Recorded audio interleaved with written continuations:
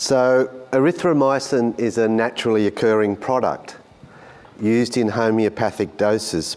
It comes from the genus of bacteria that gave us streptomycin. So that's been a very generous bug family. If you modify it slightly, you get azithromycin, and that's putting a nitrogen moiety up the top of the lactone ring. So sticking the nitrogen atom there makes it last longer, so half-life of 6 weeks, and penetrate macrophages and be concentrated within cells. So it's quite a useful addition to make a synthetic form of erythromycin. So macrolides are widely used in quite different forms of obstructive lung diseases. Here I've listed who they work in and what benefits they give. So you can see diffuse panbronchiolitis, common or recognised commonly in Asia, but does occur in Australia. Cystic fibrosis and non-CF bronchiectasis. But they have an established place in these conditions, and the question now is, are they going to be useful in asthma and COPD? And there's a little bit of reticence about a positive answer to this question because of concern about antibiotic resistance, and asthma and COPD are much more common, and so then, you know, should we be going down this path for these common diseases where there are other treatments? I think the other thing is, what benefits do they give to patients? And I think that's a really interesting thing, because if you look at the list here, exacerbations is really where the benefit is. Modest effects on lung function that are inconsistent, modest effects on quality of life. Yet these are the two measures that traditionally we've used to assess drug efficacy in asthma and COPD. So you have to flip a bit to focus on exacerbations to be able to measure the benefits of these drugs. Interestingly, there is a documented mortality benefit in diffuse panbronchiolitis. Hasn't yet been shown in other obstructive lung diseases. So back to exacerbations. So here's two graphs looking at the time course of exacerbations. The top is days, days to weeks, and the bottom is years. So you could give macrolides for acute exacerbations of asthma and COPD. Two studies have done that for asthma. The Telecast study was positive with telithromycin. The Azalea study was negative for azithromycin.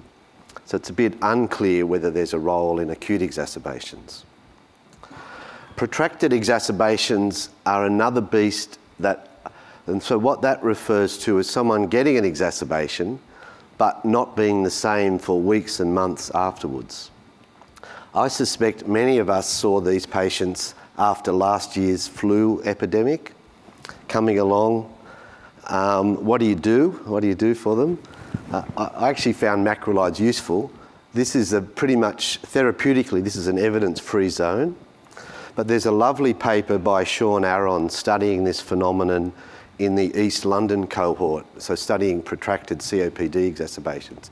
I think it's a fruitful area for research.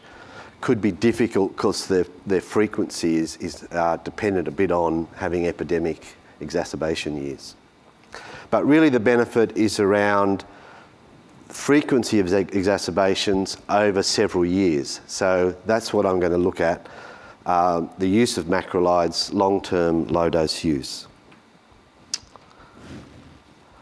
And the issues are, do they work? How do they work? Is there a group who respond better? What are the side effects? And how do you give them?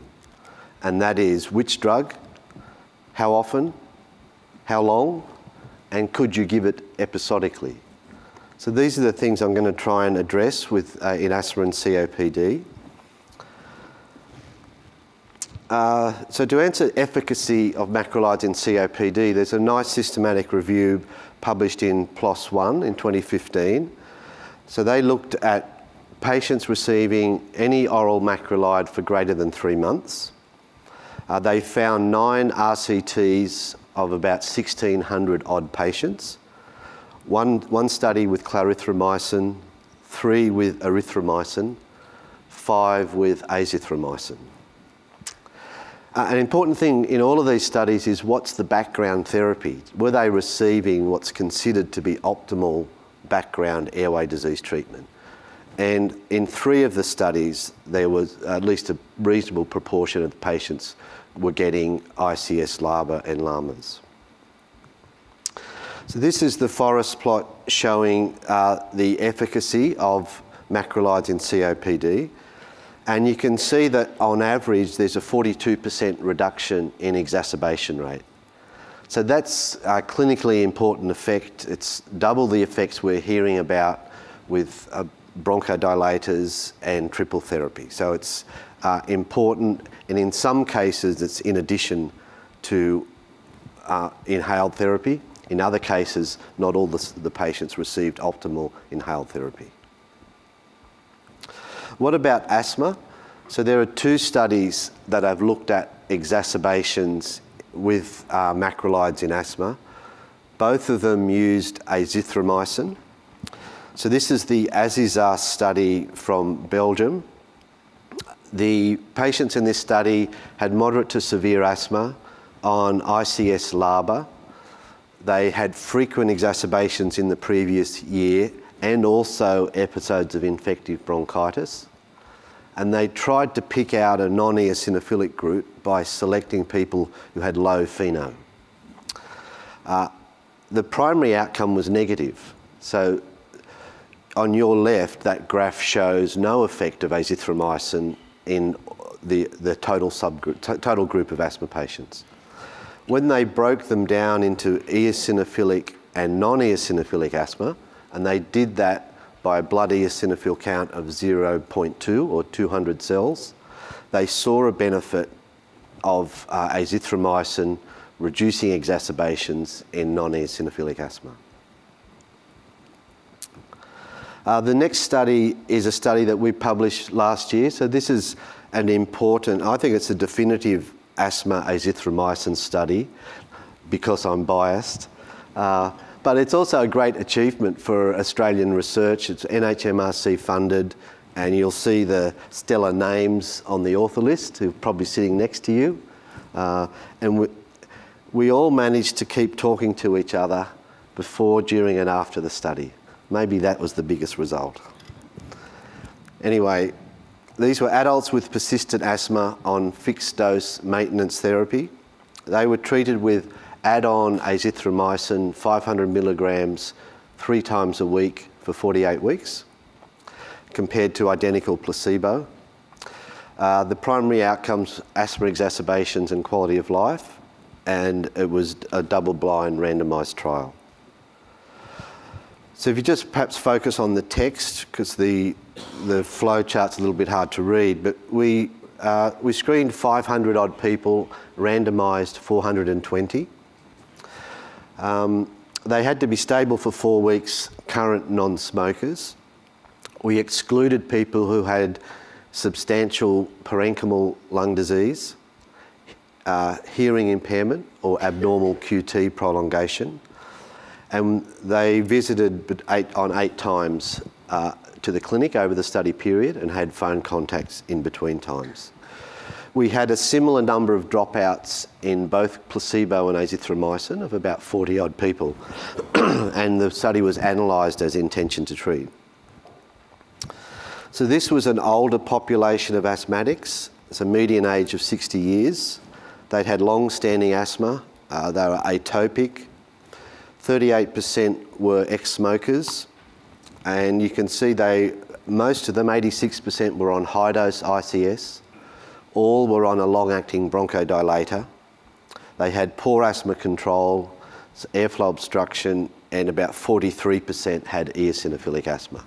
And the corresponding number had non-eosinophilic asthma. This is the primary outcome slide. And I think the most important graph is the bottom left. That's the raw data. So that shows the exacerbation rate in placebo, which is pink, compared to azithromycin, which is blue, over the course of 48 weeks. So quite a significant reduction. On average, there's a 40% reduction in exacerbation rate from 1.87 per patient per year to 1.07 exacerbations per patient per year. The graph on the bottom right is the time to exacerbation, which is also significant. And what you can see there is the gap there is not as big as the raw data gap. That is, the effect doesn't seem to be as big. And in this graph, it's once you have an exacerbation, you're excluded from further analysis. Whereas the other graph includes all exacerbations. So what we interpret that to mean is that appears to be a bigger effect in those patients that have frequent exacerbations, which would be excluded from the right-hand graph. So it reduces exacerbations, particularly in frequent exacerbators. What about the target population? Can you pick out a group who might do better? So we had a go at this, and the large COPD studies have had a go at this.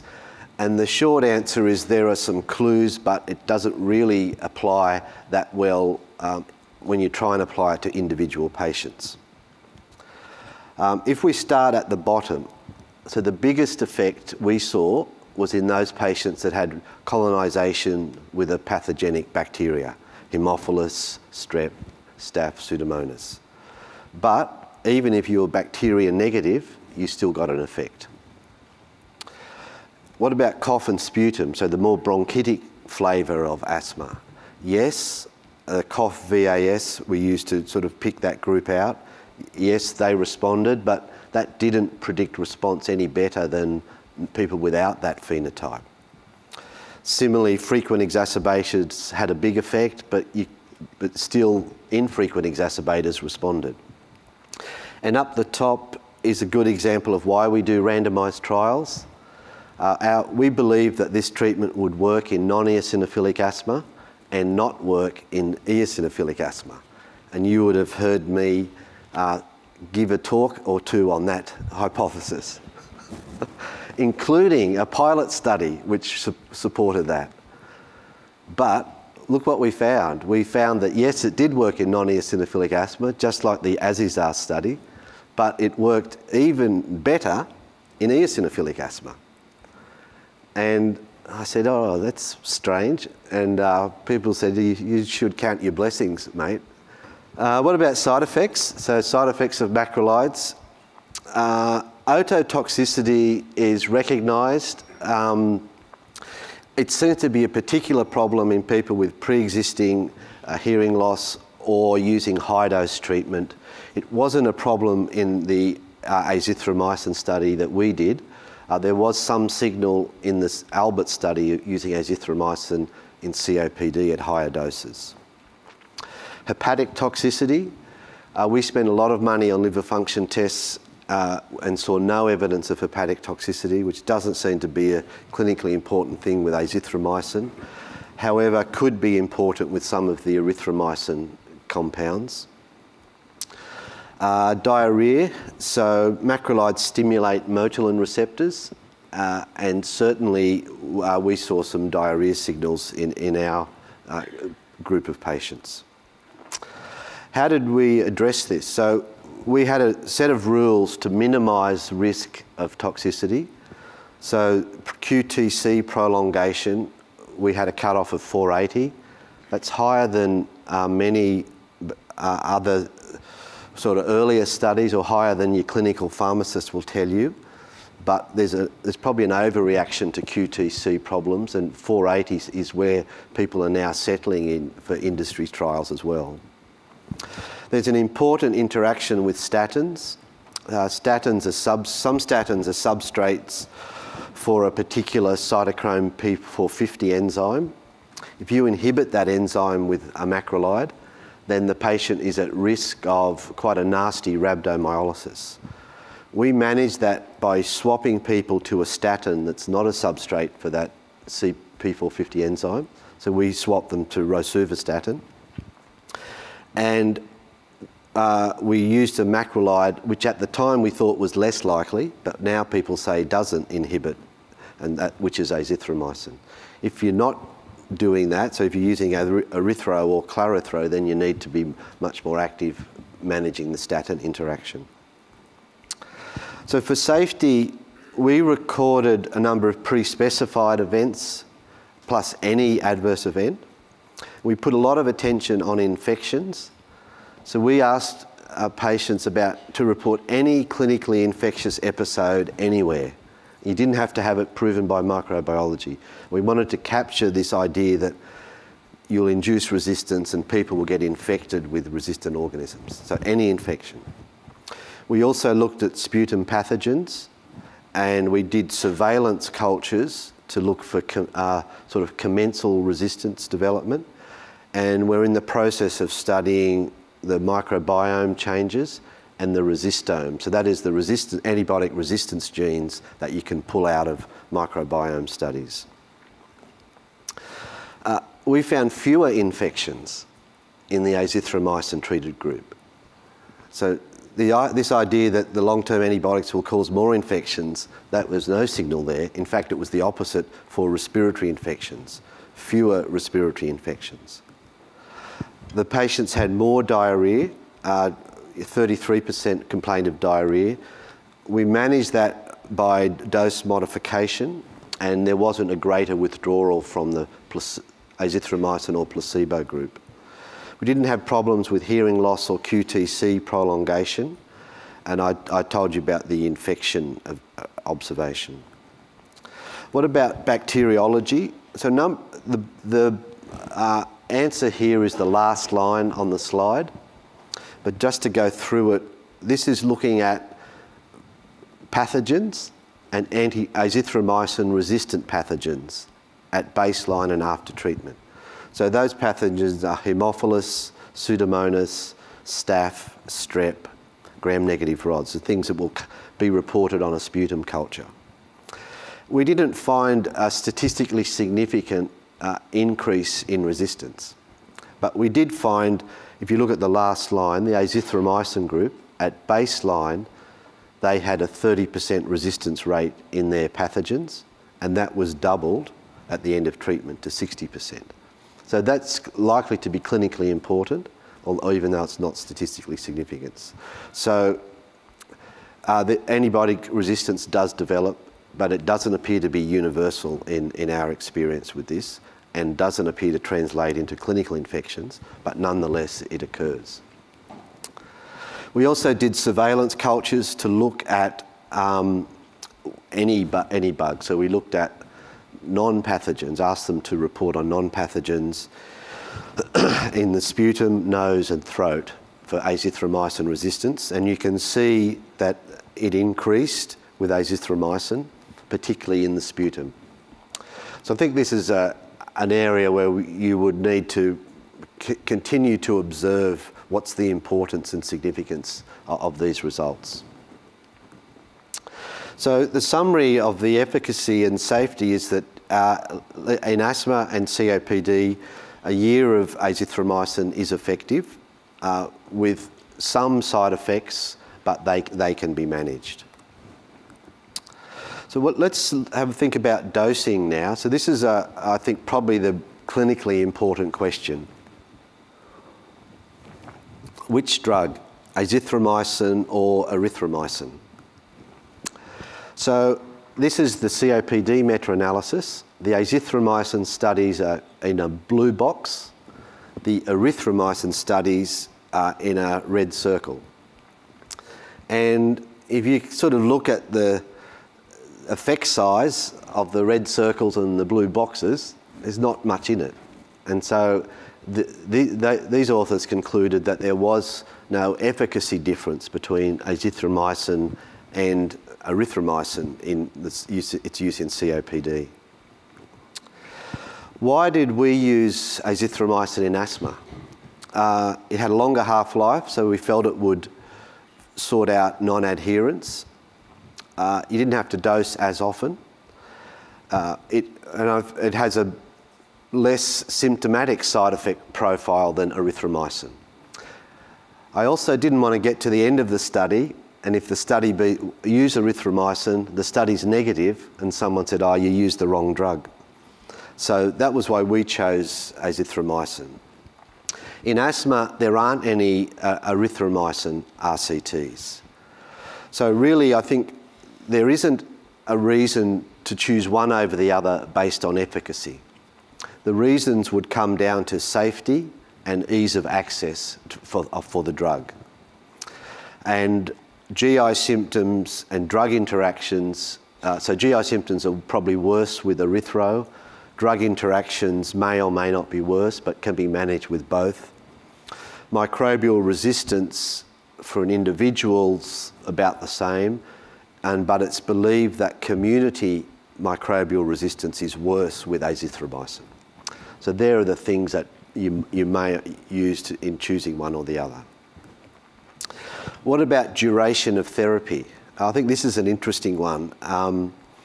In the COPD meta-analysis, the studies that were less than 3 months were not significantly positive. So it appeared to be ineffective, less than 3 months. Here's the 2 asthma studies with a blue line drawn at 3 months.